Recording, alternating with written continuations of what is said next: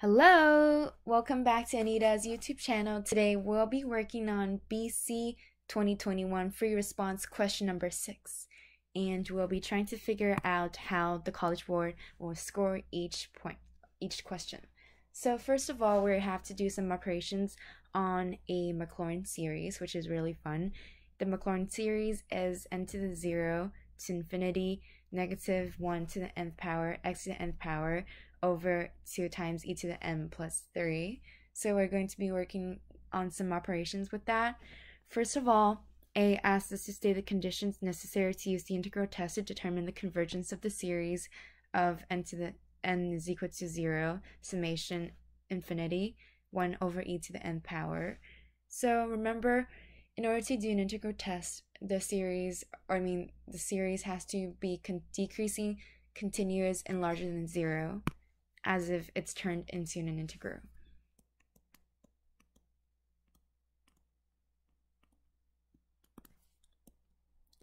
Continuous and larger than 0. And it's pretty apparent that this series has all of it. So the series meets all the requirements. And the second part asks us to use the integral test to show that this series converges. So in order to do the integral test, we have to turn this thing into an integral, which is fairly easy, but then remember we have to write it as the limit notation. So we're going to do limit as n approaches infinity, and the bounds will be 0, since it's 0 at the bottom, to n. And we're going to be doing, since I'm just going to rewrite this as this thing as this. So we're integrating on the every bits of, let's say, x. So we're going to be doing e to the negative x dx. We're integrating the bits of dx. So we can rewrite it. Remember, the integral of e to the negative x is simply just negative e to the negative x, because e to the x is e to the x. So with the chain rule, we'll get a negative sign front when the x is negative x. So we'll be doing the integral of, why did I just rewrite the thing? So we're just going to be doing negative e to negative x from limit as n approaches infinity, n to 0. So if we plug in n for this equation, it's going to be negative e to the negative x minus negative e to the negative n minus negative e to the 0th power. Negative 0 is just 0. So if we plug in, let's say, infinity, and then negative e to the 0 is simply just negative 1, we're going to be getting a really, really small negative number, because this thing can be rewritten as this thing. And we know that this approaches 0. So as the limit of n goes to infinity, we know that this thing is going to 0. So we're left with minus negative 1, which is simply just 1. Integral test shows that the series converge because the series goes to a specific number.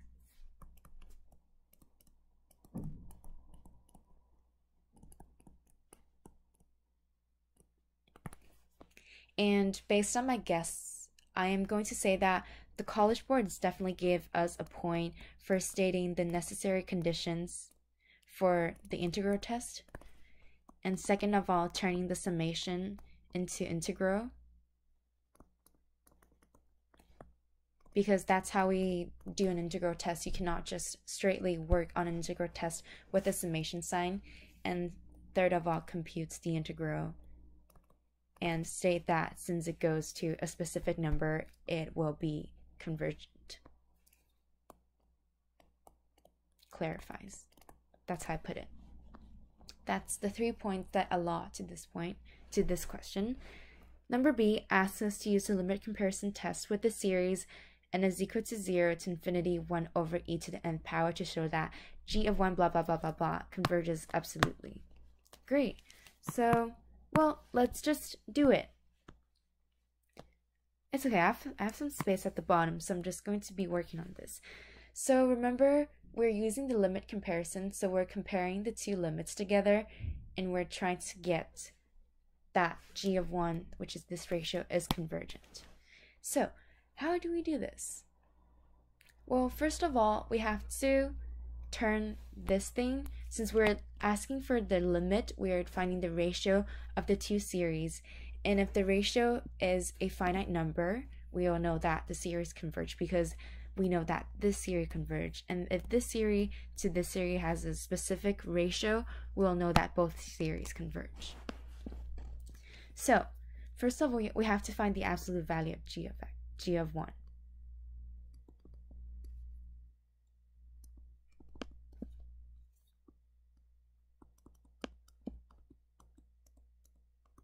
Since we know that g of 1 is actually a Maclaurin series that is alternating, the absolute value of it would just be the absolute value of the series, which would just be this.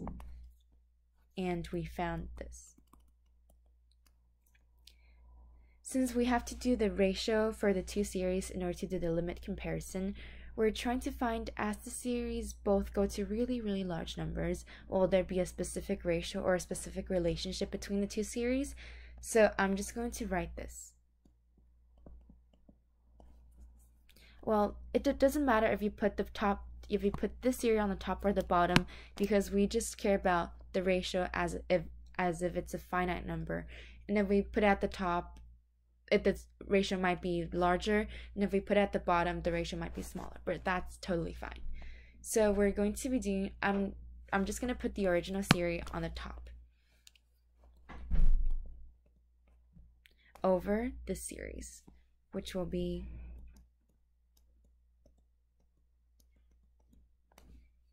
and if we flip it, well, if you divide a number, you're going to multiply by its reciprocal. So it's going to be times. So this whole thing becomes 2en plus 3 over e to the nth. But remember, we have to write the limit as n approaches infinity, because if we operate with really small numbers, we're not going to get a ratio that's reflective of the relationships between the two series. So as n approaches infinity, we know that 3 can be neglected because it's just simply too small compared to e to the infinity. So we're going to be getting e to the nth power, 2e to the nth power divided by e to the nth power, which is 2. And that is indeed a finite number. What am I writing? So we're going to state that because the ratio is a finite number, the series converges by absolutely by the limit comparison test. I'm just simplifying here. So, and we're all set with B. So my guess for this question is that they will give us a point for finding the limit for comparison test, which is simply the limit as n approaches infinity of the two ratios, and then second of all, computation of the limit. Oops. Okay, so we're all set with B. C asks us to determine the radius of convergence of the Maclaurin series for G. I'm just going to be copying the series for G. G of x is equal to infinity, -1.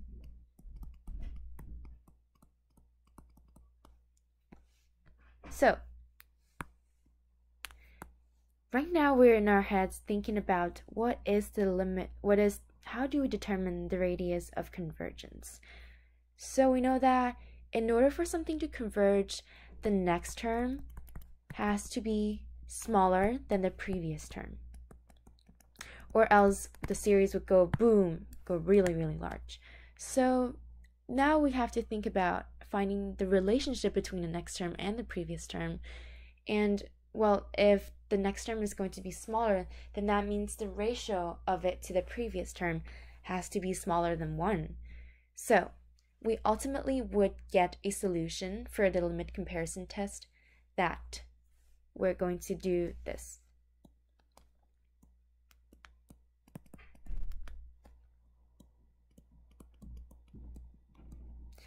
When I mean an plus 1 and an, I'm referring to the terms. So an plus 1 is the next term, while an is the previous term. We'll get, let's just plug in some things and test it out. Since we know that it's an alternating series, let's just work with the absolute value at the very end. So we're going to get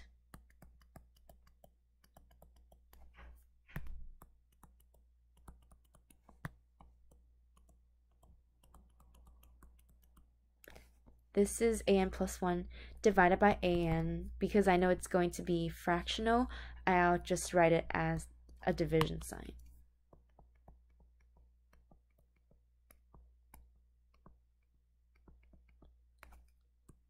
Well, as I said, if we divide a number, we're multiplying its reciprocal. So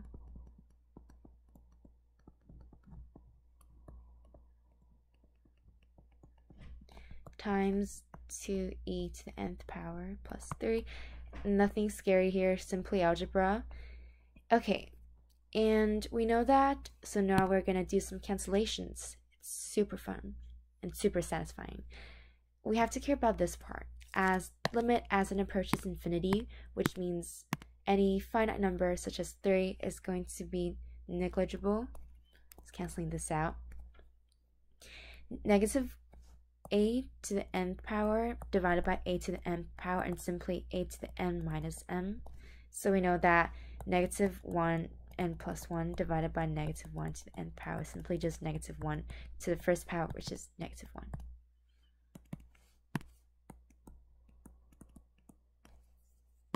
We don't even need to write it here because we are already evaluating it at a very large number by canceling out the 3. So negative 1 goes to the top. And then where we're left with x to the nth power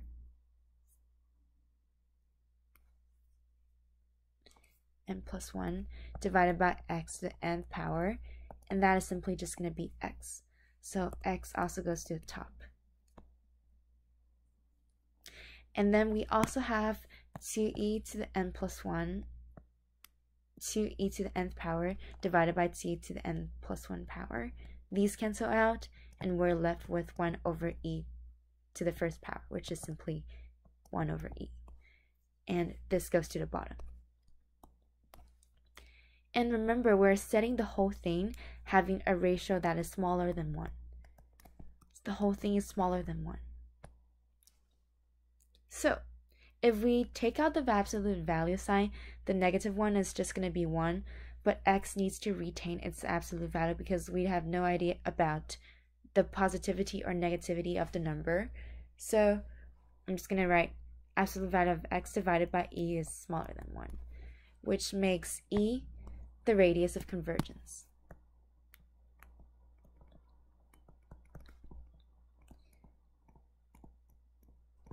You might be wondering now what we're going to do next. Are we going to test the endpoints? But my answer is no, we don't have to do that. If the question asks you, from my experiences as a calc student, you got to read the question carefully or else you're going to do extra work, and that's just not going to be pleasant, especially plugging in the endpoints. It can get ugly sometimes. So if the question asks you to find the interval of convergence, then you will need to test the endpoints. But it's just simply asking us to find the radius of convergence, and we don't need to test the endpoints. I was really happy when I realized this as I was looking through the historical solutions to Maclaurin series problems, and just a small discovery. Okay, we're left with one more. Before we do that, we're going to be figuring out how the College Board award us for the points. So my bold guess is, or do we write C? 1 point for finding the ratio of consecutive terms, which I meant is limit as it approaches infinity, an plus 1 over an. And 1 point for computing the radius of convergence. Okay, so because you see this problem only has 9 points, I'm pretty sure that this problem will have more, but the College Board only assigns 9 points to it, so I guess we have to be really frugal in allotting the points. So D asks us to find the first 2 terms of the series g of 1 is equal to the summation of n is equal to 0 to infinity of -1 to the nth power over t to the n power plus 3, and we're using that to approximate g of 1. Use the alternating series error bound to determine upper bound on the error of approximation. Gotcha. Well, error bounds are a scary thing, but if it's the alternating error bounds, we are just doing the 3rd term as the error of approximation, because alternating series is going to eventually approach 0, and it's going to decrease if it's a convergent series. So we are pretty sure that the error for the next term is going to be smaller than the error for the series is going to be smaller than the next term. For example, if we do, like, I don't know, let's say if we do 4 plus 2 plus 1 plus 0.5, I mean, okay, since it's an alternating series, I'm just making this up on top of my head. 4 minus 2 plus 1 minus 0.5 plus I don't know, 0.25 minus 0.125. So if we want to approximate out with the first 2 terms, we're definitely going to get an error that is smaller than 1, because minus 0.5 is the next term, and that's going to decrease the error of approximation. So no matter how far it goes, the error for the approximation is always going to be smaller than 1. And let's work on this. It doesn't ask us to find the first 2 terms of the series, so I'm not going to bother with that, but in my answer key I did find it, just in case. So we're just going to be finding the error for our second term approximation. So we're doing the 3rd non-zero term, which is going to, I'm going to write it as A3. And that is going to be equal to, well, n to the 0 is the first term, n to the 1 is the second term, n to the 3rd would be the 3rd term. N to the 2 is going to be the 3rd term. So -1, 2 divided by 2e2 plus 3. That is going to give us 1 over 2e2 plus 3. And I am going to write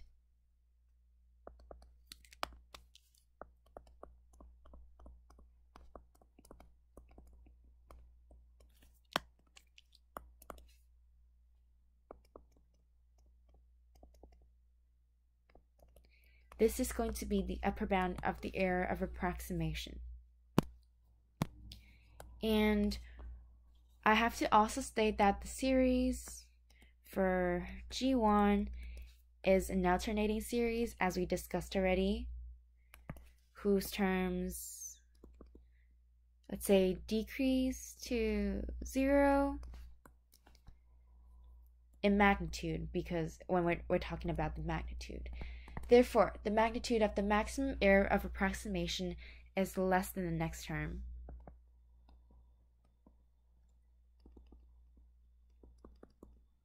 Error of approximation, my handwriting is flying, is less than the next term, which is A3. And as we already got 1 over 2 to the second, 2 times e to the second power plus 3. So that is going to be the error. And I would say the two points that are going to be distributed for this question is going to be using upper bound on error of approximation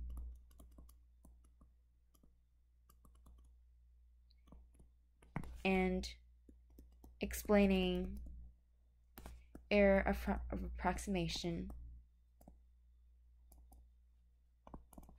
for alternating series. And I think we're all set. That is it for today. We have done a really challenging problem, but if you really take a look at it, it's not even that bad. And I hope you have a great day. Thank you for listening.